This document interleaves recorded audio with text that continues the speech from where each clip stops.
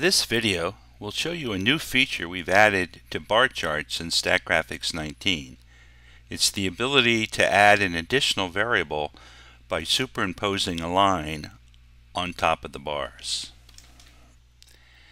As an example, I've loaded into the Statgraphics datasheet information about the weather in Washington, D.C.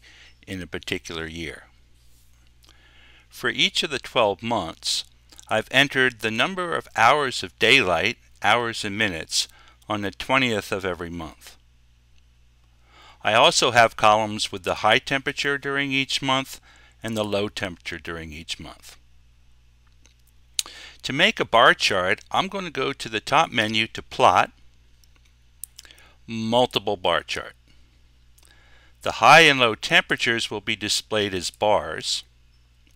Month will be used to label each bar, and the number of hours of daylight in each month will be shown as connected points.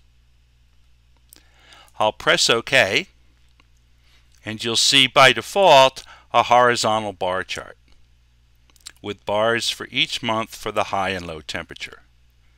If I press the right mouse button and go to Pane Options, I can ask for a vertical bar chart instead. It's the vertical bar chart on which the lines will appear.